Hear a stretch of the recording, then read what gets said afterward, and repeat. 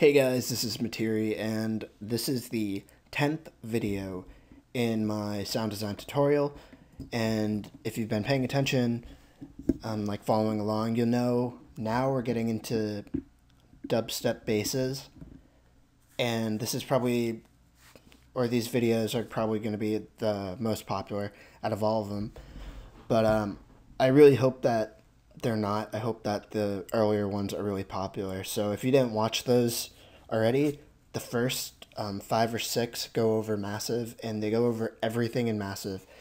Now this is just like the practice of what we've already learned. So if you haven't watched them, go watch them. Try to understand, comment, or message me if you don't understand something, and I will I'll message you back or comment back and try to make everything as clear as I possibly can. So in Massive, I always do a new patch. That's just because I'm too lazy to go into the 4th envelope and make it look like this so the sustain is all the way up right away. So it's just easier. So let's go over some really easy patches before we get into like more advanced patches. So I guess I'll do just a basic wobble, which, I mean, I'm pretty sure I did, but let's just do it anyway. So when you think about a wobble, it goes in and out, like wob, wob, wob, wob, wob. So you can hear like either the volume is going in and out, or maybe a filter is like cutting off certain frequencies. And you could do it either way, actually. The classic way is doing a filter. So let's just have that. Let's lower the pitch so it's a low wobble. We could route that straight to filter 1. And let's just put a low pass. So this is going to cut off all the high frequencies. And with an LFO, a low frequency oscillator, we can make it so that it takes off certain frequencies for a certain amount of time, and then it moves the knob to bring certain frequencies back in over a certain amount of time. And do you hear that wetness? That's because of the resonance, which I'm going to go over again and again. The reason why is because that's boosting a certain frequency right there at the end of the low pass, and it just has that character, I can't even talk, I just woke up, characteristic sound of being wet, in my opinion. So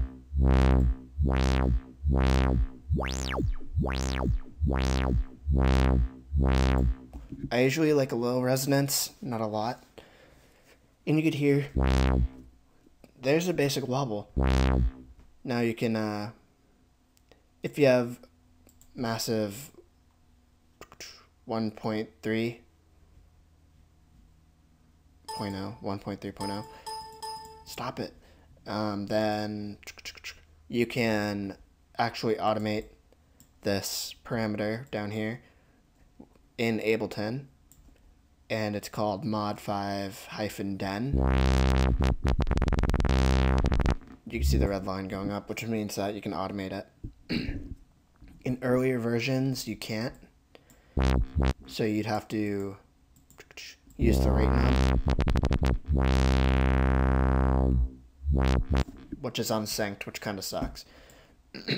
But that's just a basic wobble. So again, just think about how the sound in your head is, how it sounds, the characteristics of it, like the envelopes are really important. Does it fade in, or does it is it like a fast attack and long release? It's all this like thinking. That's really what sound design is just thinking about your sound critically and trying to understand what makes your sound in your head the sound in your head. So now, is there a lot of distortion, that type of thing. So let's do the same thing. So down 2 octaves, same wavetable. Instead of a filter this time, let's put it on the amp.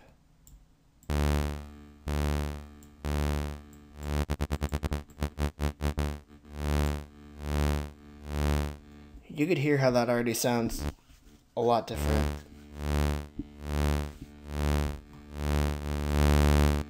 Than if we put it on a filter. And the reason why it sounds different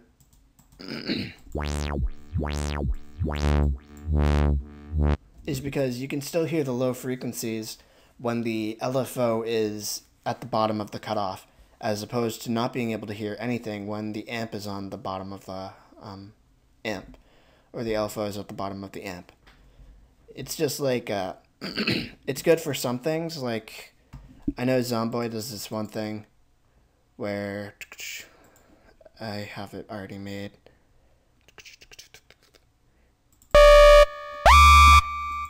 He puts an LFO on an amp to get that.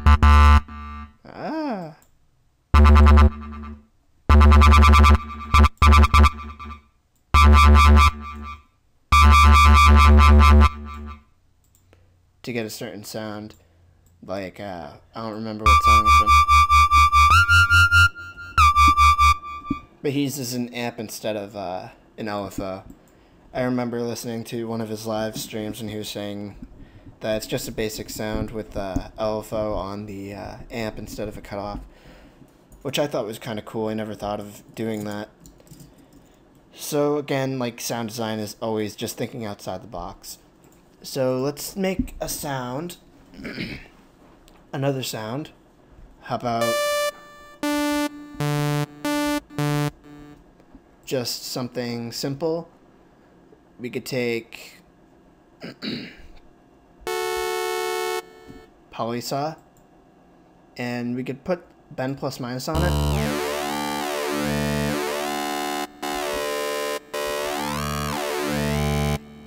And you really just want to play until you hear the sound that you really want. So I'm going to stay at C3. I'm just going to bring this down 2 octaves.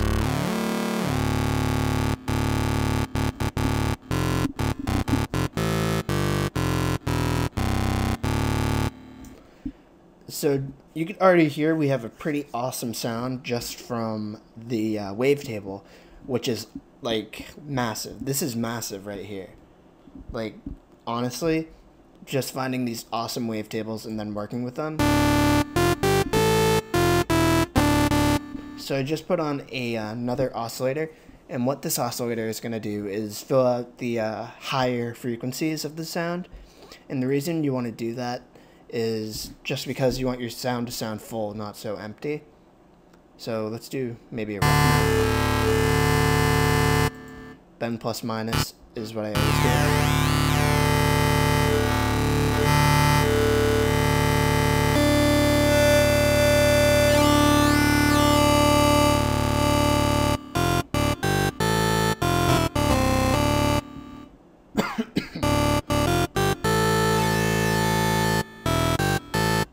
So that sounds pretty cool. Let's hear what phase modulation would do to it. And I'm just going to do this so I get a really distorted sound.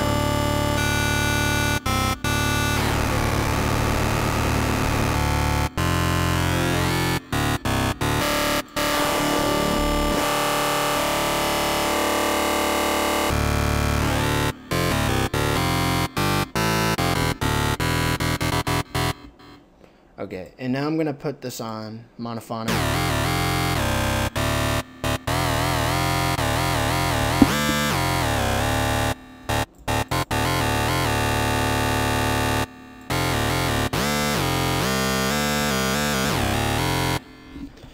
Yeah, so one thing I didn't go over in the previous videos is what this restart via gate means, or via, whatever you prefer, what it means. And when you check it, that just means that your sound will always start from the same place when you hit a key. So like sometimes when you make a sound and you press the button, like, or you press your key,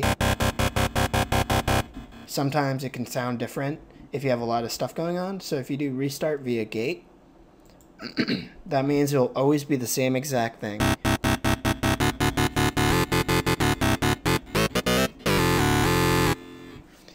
So yeah, it'll start from the same wavetable position or whatever position. So like if you wanted the wavetable to start at a different position every time,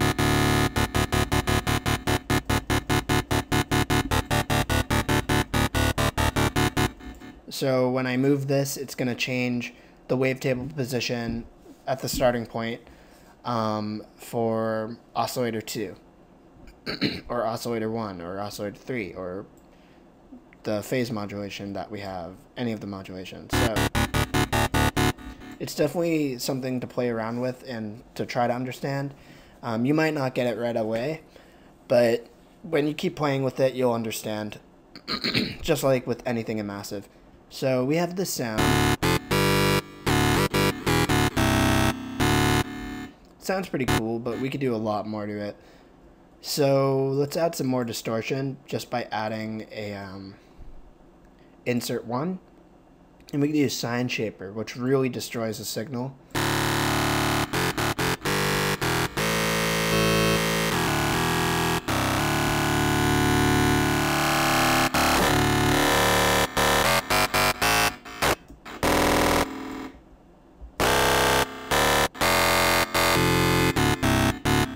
So you can really hear how that makes a huge difference.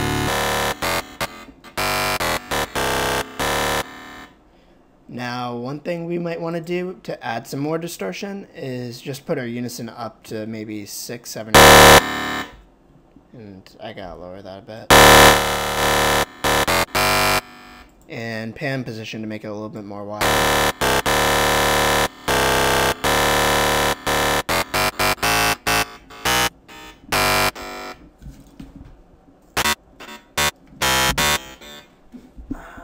Weirded out. This is not making any sound.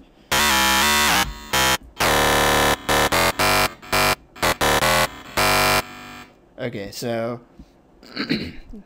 we can bring this. I usually always do this now is I put this up to serial and I bring my mix down to 2 and I put the volume for filter 2.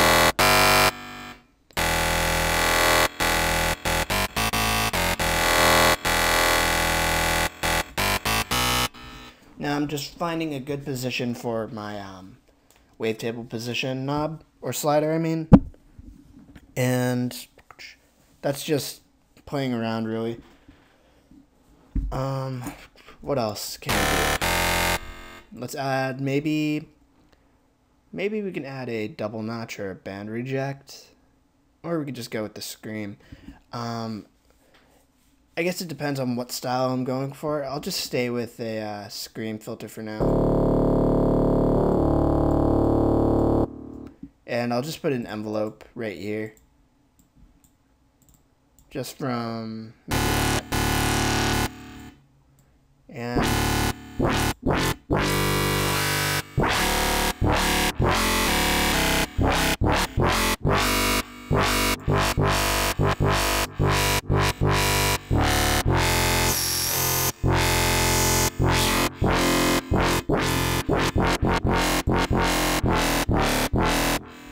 Maybe I'll put in a performer on here instead.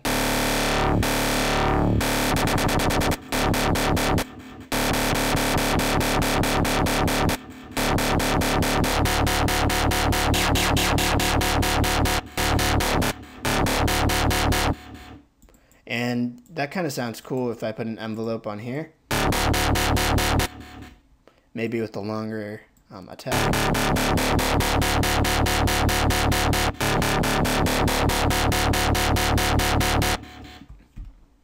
Maybe even one right here in the resonance.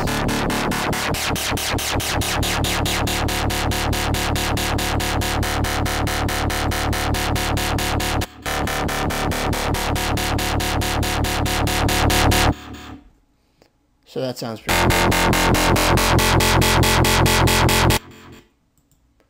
And now for the effects. We could do a teletube just for a little bit more distortion. And dimension expansion.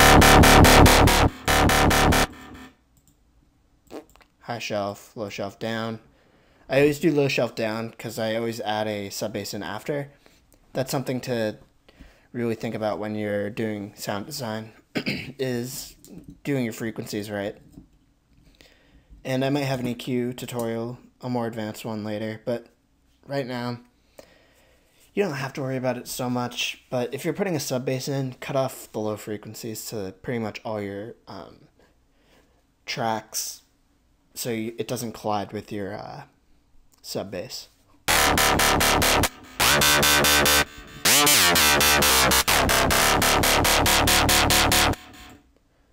Now, I mean, that's a pretty cool sound.